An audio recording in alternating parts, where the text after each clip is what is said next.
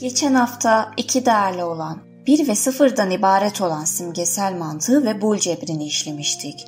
Halbuki insan zihni bu şekilde çalışmaz. Düşüncelerimiz siyah ve beyazdan ibaret değildir. Griler arasında geziniriz. İnsan beyninin çalışma sistemini simüle ederken ve yapay zekayı geliştirirken bulanık mantık ortaya çıkmıştır. Bulanık mantık, kesin değerlere dayanan düşünme yerine yaklaşık düşünme kullanır. Karmaşık, modellemesi zor, doğrusal olmayan, belirsizlikler içeren sistemlerin kontrolünde başarılı bir yöntemdir ve tıpkı insan mantığı gibi ara değerlere göre çalışır. Bulanık mantıkta bilgi, dilsel ifadeler şeklindedir. Büyük, küçük, orta, çok, az gibi. Günlük hayatta rastgele kullandığımız ifadelerde bulanık bir yapıya sahiptir. Bir şeyi tanımlarken, bir olayı açıklarken, komut verirken ve daha birçok durumda dilimizdeki sözel veya sayısal ifadeler bulanıklık içerir. Bir olayı anlatıp bir durum karşısında karar verirken bu tür kesinlik ifade etmeyen terimler kullanırız. Bir kişinin nasıl gösterdiğini söyleriz. Ona yaşlı, orta yaşlı, genç, çok yaşlı ve çok genç deriz. Yolun kayganlık ve rampa durumuna göre arabanın gaz veya fren pedalına biraz daha yavaş veya biraz daha hızlı basarız. Çalıştığımız odanın ışığı yetersizse onu biraz artırır, yeterinden fazlaysa biraz azaltırız. Bütün bunlar insan beyninin belirsiz ve kesinlik içermeyen durumlarda nasıl davrandığına ve olayları nasıl değerlendirip tanımlayıp komut verdiğine dair birer örnektir. İşte bulanık mantık da bu mekanizma örnek alınarak tasarlanmıştır. Simgesel mantıkta sadece 0 ve 1 vardır. Arası yoktur. Bulanık mantıktaysa her şey 0-1 aralığında bir değerle gösterilir. Siyah ve beyaz değil, renklere de yer vardır. Bulanık mantık yaklaşımıyla insanlara ait veriler ve deneyimler işlenerek programlara ve makinelere çalışabilme yeteneği kazandırılır.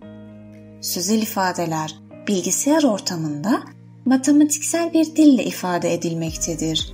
Bu matematiksel ifade bulanık mantık ve bulanık kümeler yaklaşımıyla gerçekleştirilir. Aristo mantığının sadece iki değerden oluştuğunu söylemiştik. 1900'lü yılların başlarında Jan Lukasiewicz üçüncü bir değer ekleyerek 0, 1, 2 yaptı. Donald Knuth ise 1938'de -1, 0, 1 sayılarını kullandı. Ne var ki 3 değerli bu yaklaşımlar önemsenmedi ve kabul görmedi. 1965 yılında Azerbaycanlı elektrik mühendisi Lütfi Zade, bulanık küme kuramını anlatan bir makale yayınladı ve bulanık mantığın modern anlamda ilk kurucusu oldu. Zade, bulanık mantığın ilke ve yapısına ait birçok bilimsel yayın hazırlayarak bu alanın önderi oldu. Bulanık mantıkla kontrol konusundaki ilk uygulama 1974'te Eselian ve Mamdani tarafından buhar makinesinin kontrolüyle gerçekleştirildi. Mamdani, Zade'nin dilbilimsel kural yaklaşımının bilgisayar tarafından kolaylıkla işlenebildiğini gösterdi. Bu yöntemle kontrol endüstriyel bir prosese ilk kez 1982'de Danimarka'da bir çimento fırınının kontrolünde uygulandı. 1987 tarihinde Hitachi firması Sendai metrosuna bulanık mantık kavramını uyguladı. Böylece %10 enerji tasarrufu sağlanmıştır ve trenin beklenen konumda durması 3 kat iyileşti. 1988 yılında Tokyo borsasında kara pazar olarak da anılan krizin sinyallerini Yamaichi Securities'in kullandığı bulanık mantık temelli akıllı sistem tam 18 gün önceden haber verdi. Bu çok başarılı sonuçların ardından bulanık mantığa ilgi yoğunlaştı. 1989 yılında aralarında IBM, Matsushita, Toshiba, Omron, SGS, Thomson gibi firmaların da olduğu toplam 51 şirket bir araya gelerek Laboratory for Interchange Fuzzy Engineering, kısaca Life isimli laboratuvarları kurdu. Fizyolojik, bulanık mantık demek. Doçent Doktor İsmail Altaş, bulanıklık kavramını açıkladığı makalesinde şöyle der.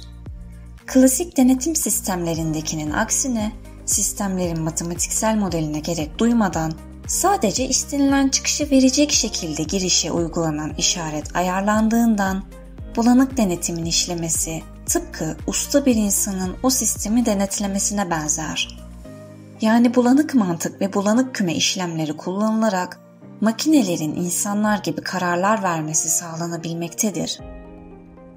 Zade'ye göre bulanık mantığın ilkeleri şunlardır. Bulanık mantıkta kesin belli olan değerler yerine yaklaşık değerler kullanılır. Bulanık mantık için bilgi çok az, küçük, büyük şeklinde dilsel ifadelerle tanımlanır. Bulanık mantıkta tüm değerler 0-1 aralığında bir üyelik derecesiyle gösterilir. Her mantıksal ifade bulanık ifadeye dönüştürülebilir. Matematiksel modeli çok karmaşık ve zor olan sistemler için bulanık mantık uygun bir yöntemdir. Peki bulanık küme deyince aklınızda ne canlanıyor? İlkokulda öğrendiğimiz kümeleri düşünün. Bir eleman bir kümenin ya elemanıdır ya da değildir. Öyle değil mi? Belirsiz eleman diye bir şey olamaz. Ya da bir nesne hem A hem B kümesinin elemanı olamaz A ve B kesişmiyorsa. Fakat bulanık küme teorisinde belirsiz elemanlar vardır. Günlük hayattan bir örnek verelim. Klasik küme mantığına göre bir grup insanı yaşlılar kümesine dahil edelim ve kriterimiz 60 yaş olsun. 61 yaşındaki birisi tam yaşlıdır. Tıpkı 90 yaşındaki biri gibi. 59 yaşındaki biri ise bu kümenin tamamen dışındadır. Tıpkı 25 yaşındaki biri gibi. Oysaki gerçekte pek öyle değil. Yavaş yavaş yaşlanırız, bir süreç vardır. İşte bulanık kümede yaşlılar kümesinin kriterini 25-75 yaş arası alırsak 75 yaş ve üzeri tam yaşlıdır, siyah alandadır. 26 yaşındaki birisi ise kümeye birazcık dahil olmuş, biraz yaşlıdır. Yine beyaza yakındır ama bir ton koyulaşmıştır. 50 yaşındaki birisi ise kümeye yarı yarıya dahildir, gridir. Bulanık mantığın uygulamalarına bakacak olursak, karmaşık ve belirsiz sistemlerin kontrolünü etkili bir şekilde gerçekleştirmek için kullanılır. Özellikle endüstriyel otomasyon, trafik sinyalizasyonu, ev aletleri gibi alanlarda yaygın olarak kullanılır. Tıp alanında hastalık tanı, tedavi planlaması ve ilaç dozajı gibi süreçlerde kullanılır. Teşhislerin konulması için belirsiz verileri işlemek gerekir. Trafik yönetimi, rota planlaması ve araç sürüş güvenliği gibi alanlarda belirsizlikleri hesaba katmak için kullanılır. Bulanık mantık sayesinde bir gün hepimiz sürücüsüz araçlara ulaşabileceğiz. En önemli uygulama alanlarından birisi yapay zeka ve robotik. Zaten insan zihni dikkate alınarak ortaya konan bir yaklaşım olduğu için böyle olması çok doğal. Bulanık mantık, yapay zeka ve robotik uygulamalarında kullanılıyor. Özellikle robotların duysal verileri işlemesine ve kararlar almalarına yardımcı oluyor. Finansal alanda risk değerlendirmesi, portföy yönetimi ve piyasa analizi gibi uygulamalarda bulanık mantık kullanılır. Belirsiz finansal veriler için biçilmiş kaftandır. Akıllı ev cihazlarının kontrolü, enerji yönetimi ve güvenlik uygulamaları gibi alanlarda da kendine yer bulur. Dilin belirsizliği ve anlam karışıklığıyla başa çıkmak için doğal dil işleme sistemlerinde kullanılır. Ürün kalitesinin kontrolü ve iyileştirilmesinde rol alan bir yaklaşımdır. Böylece üretim hatlarında hatalar tespit edilebilir. Hava kalitesi izleme, atık yönetimi ve su kaynaklarının korunması gibi çevresel uygulamalarda da. Kısacası hayatımızın birçok alanında makineler de bizim gibi düşünebilmekte. Bulanık mantık sayesinde.